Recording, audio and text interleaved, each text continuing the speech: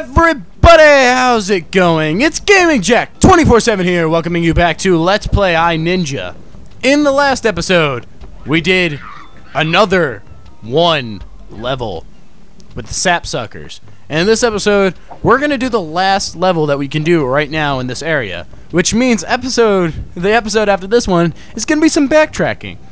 Now, I haven't decided for the next episode if I'm going to backtrack all the way to Robot Beach or if I want to backtrack just to the Bay Area and show off some of that.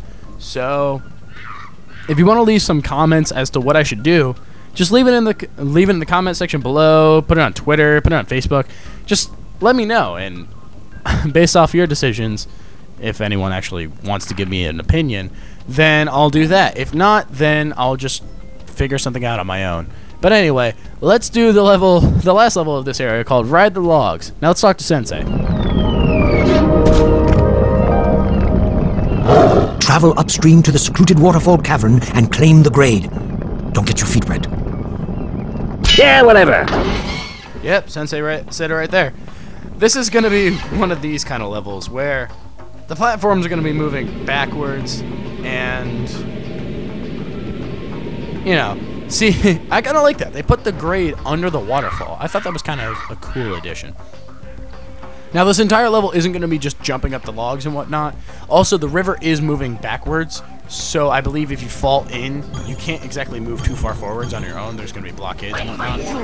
So, you want to make sure, for the most part, that you're on the logs. So, yeah. And that was a nice combo if you didn't see that. If you didn't see that, rewind the video and watch it again, because that was just, it just looked really cool. It was uppercut, it was basically that. It was slash to jumping slash death.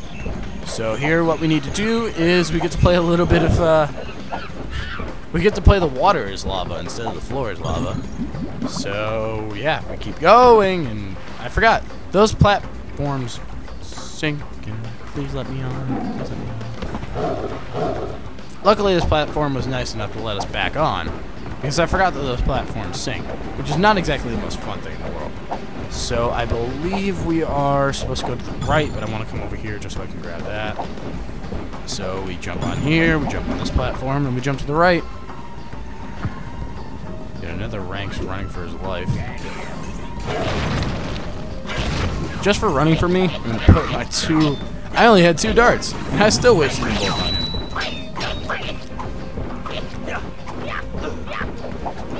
Feel my steel. Yeah. Eat that, sucker.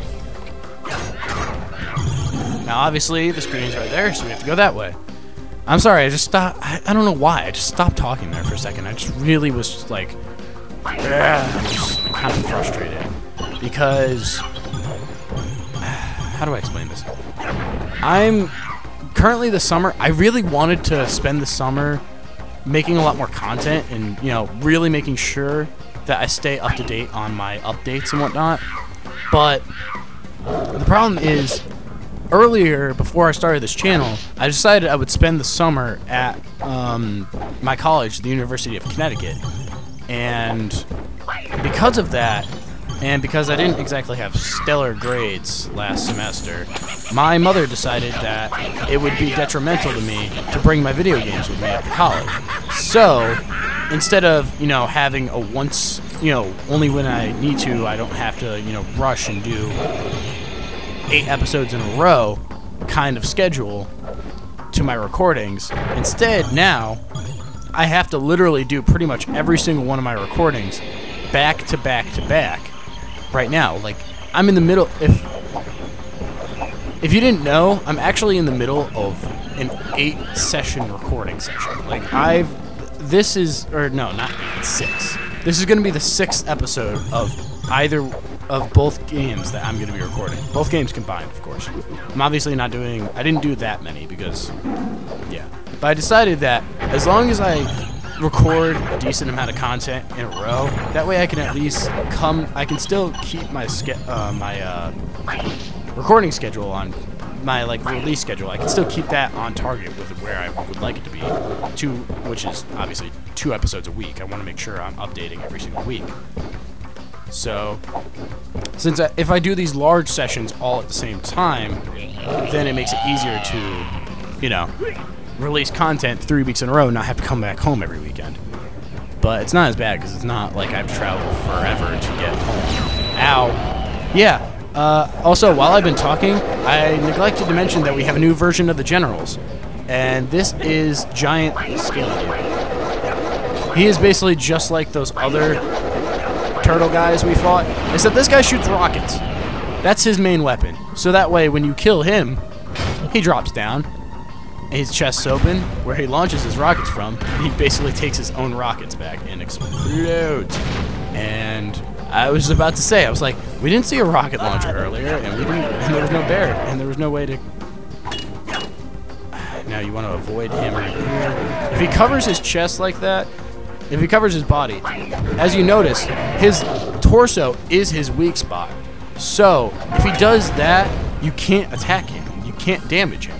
So basically, as he does that, you just have to retreat and wait for him to stop being a little bitch and come back.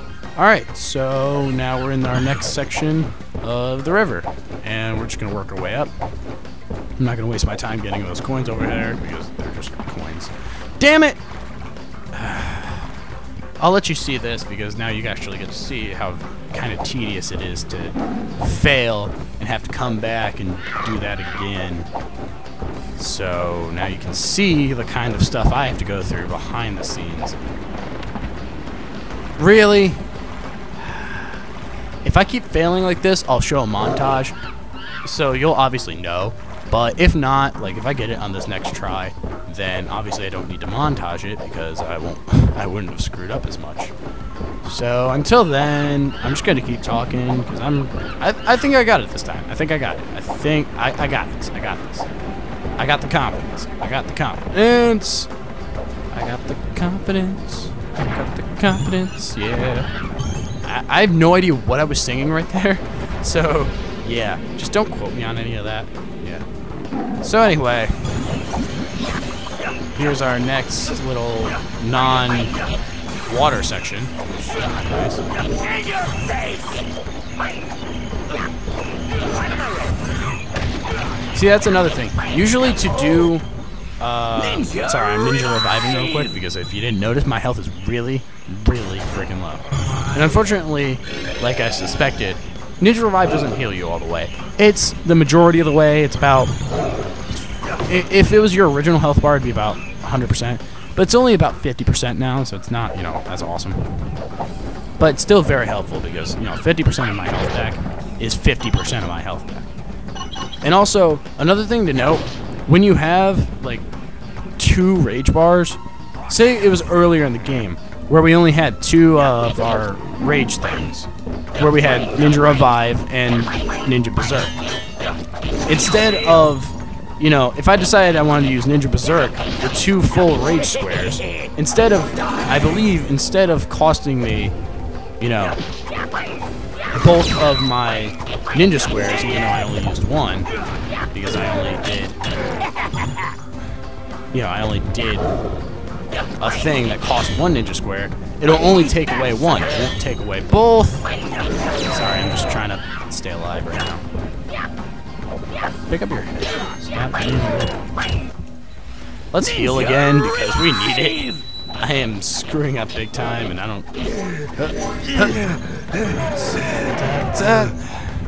Luckily, this is, I believe, the last enemy that will open up the area ahead. Yep. Last enemy. So now we break open the rank spawner and we can move forward. Now this level is actually going a little bit faster than I expected last time. So maybe, especially with the, I believe I cut an earlier part down a little bit just to make it a little bit quicker for you guys. Shut up, I don't care. I'm gonna beat you. I'm gonna beat your ass. And the rest of you. I don't want to beat your ass. That's kind of sexual and I don't want to. I have a girlfriend, sir. Sir, I do not want to smell your feet. That is not my fetish. Yeah, so anyway, off of that random comment, we're just gonna go up here and work our way back. So now we just climb up here through our usual stuff and things and There's another general over there. Am I supposed to... Yeah, I believe that's the direction we're actually supposed to go to get to where we need to be. But if you come over here, I believe... Actually, I may... Yeah. So if you go up there, I just saw it. There's a little chain grab right there. So I thought I had it. I really thought I had it. But I guess I flipped. But there we go. So now we can travel to these two sides, grab some extra coins, get some bonus points for them, since we did the little rail grind thing. And we get some more shuriken, even though we haven't used like any of our shurikens at all whatsoever. Anyway, now that we're done with that, I really don't care about those extra 4 coins. Let's go find another general, shall we? So we just walking along on memory lane, apparently. And actually, why is that general there? If that's the checkpoint, then why is this general here? Oh, that's why. Because, if I remember correctly, we need that giant walnut-looking thing for the next set of puzzles and whatnot. Now we back off because he's gonna get all ragey. Now let's beat him up. I beat him up. Up. I beat you up. I beat you up. Because I don't like you. Not invited to my birthday party. You die. You die and you like it. Oh, wow. Getting a little violent there, aren't I? Yeah. But yeah, here we go. And wouldn't you know it? It's not the same ball rolling mechanic. Now it's walking on the ball mechanic. Which I still don't understand why we can just easily crush these guys. And why that thing decided not to spawn again. But I believe you can still roll this. It's all, fine and dandy. But luckily, the controls on, like I mentioned before, every ball rolling session, whether it be running on top of it or not, smooth controls. Really, honestly, overall, that's one thing that iNinja, I believe, got right. That no matter how weird and kind of convoluted the story may be, is that the controls for this game are just very solid. Like, it doesn't. If you mess up a jump, it doesn't feel like you have to a certain extent mid-air control. It's not like it's drastic like Mario, where if you're falling, you can jump up and then just automatically change your direction in 2 seconds. No, there's a momentum. So if you jump and you say, "Hell no, I don't want to go," you can stop yourself from jumping. So that's another thing I really liked about this game. Overall, I really do like this game. I mean, sure, the last 2 episodes, I was getting really ragey over how long the levels were, and I was getting... But it wasn't really over the levels themselves, it was just my kind of personal rage over the fact that I was screwing up so much. Because honestly, if you don't screw up as much as I did, these levels are not as long as you think. So, yeah. But now we get our... Ooh, oh, we almost messed... I almost messed it up. I keep saying we. But yeah, it's me. I'm the one who's almost screwing up again. Yeah, but now we come over here. This is our last area. Because if you see right there, that's actually the grade right there. But unfortunately, it's also blocked by this rank spawner. Okay, before I die. Ninja revive, please. Okay, never mind. I was wrong.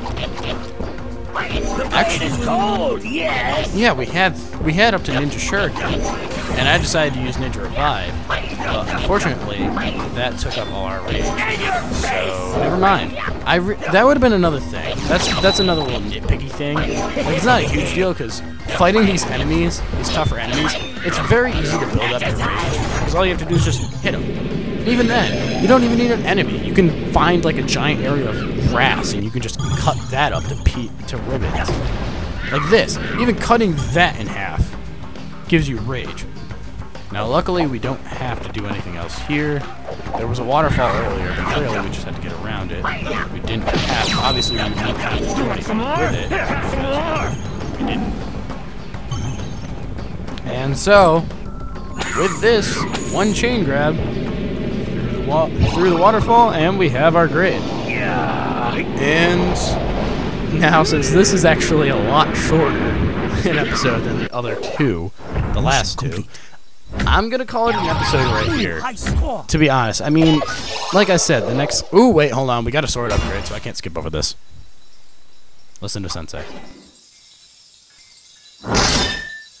The sapphire sword was carved out of the largest sapphire crystal ever known and found on the floor of the deepest ocean. It is light and razor sharp. Yep, so we get our sapphire sword. Again, I kind of like that. How every single blade that you get in the game actually color corresponds to the next level belt. Because if you haven't noticed, we got a gold sword for our yellow belt. We got a green sword for our green belt. And here's Sensei bitching at us. Hey Ninja, all the mission doors are locked here. You must complete some other missions first. Yep, there's Sensei telling us. Just like last time, we have to backtrack and go back to an older area. But, like I was saying earlier, I'm going to call it an episode right here. So, in the meantime, thank you all so very much for watching this. If you liked the video, please leave a like. If you really like it, consider subscribing if you haven't done that already. And until the next time, guys and girls, this has been Gaming Jack 24/7 here, reminding you to just have a nice day. And I'll see you in the next one. Bye.